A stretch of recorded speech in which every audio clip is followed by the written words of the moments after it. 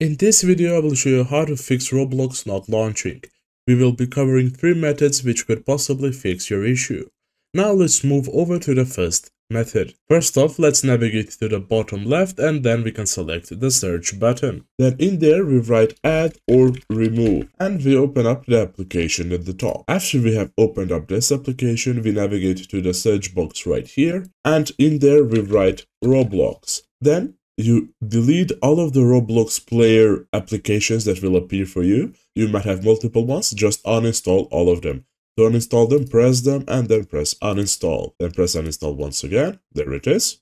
The next thing you need to do is go to the bottom left of your screen, press the search button and in there write CMD and open up the application at the top. We have opened up CMD so we can remove all Roblox related files from our PC. The first thing that we will need to write is cd space app data slash local, then press the enter button, and then right here write rmdir space slash s space Roblox, then press the enter button, and you need to write the Y letter and press the enter key once again. Then in here, just write exit.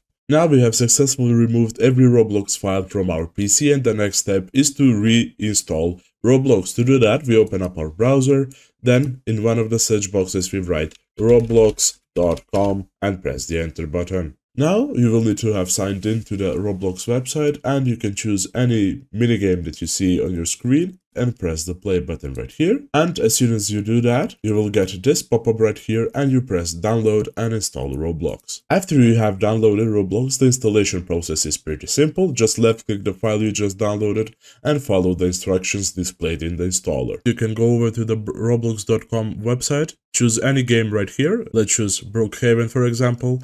Then press the play button, at the top press open Roblox, and then you will be redirected to the Roblox application automatically. You can press the play button. If you still have issues, let's try the second method. For the second method, you should check the Roblox server status. If Roblox is down, this is the reason why you can't launch it. To check, we open up our browser and we write Roblox server status. Press the enter button, then you open up the link at the top, then check if it says all systems operational. If it doesn't, the best thing that you can do is just wait for Roblox to fix the issue themselves. And for the last method, we would recommend you try using the Roblox app instead of your browser and vice versa.